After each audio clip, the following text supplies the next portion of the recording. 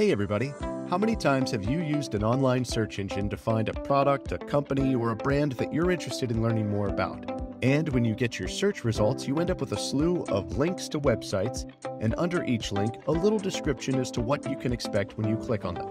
Well, for those of you who aren't so familiar, those are called meta descriptions. And today we're going to create meta descriptions for our own website. So, let's get started. First thing we're going to do is come down to our AI assistant tool, represented by the little robot face here. Click on that, and then we'll click on the AI document editor. Great. From here, we're going to select our template, where we can either scroll down, or we can simplify the search by just typing in what we're looking for. We'll select our language, and from here, we're going to type in our website name and some keywords we want to target. So, let's fill that in now.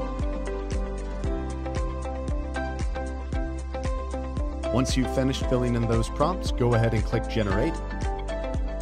And there you have it, several options for your website meta description. You can always click Generate More to expand the variety of your options. Click on these heart icons to pick the ones that you like. Click this icon here to copy to a clipboard where you can paste the description elsewhere.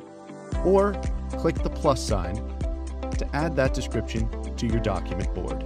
Feel free to make tweaks to this to add your personal touch, but otherwise, you're good to go with your own website meta description.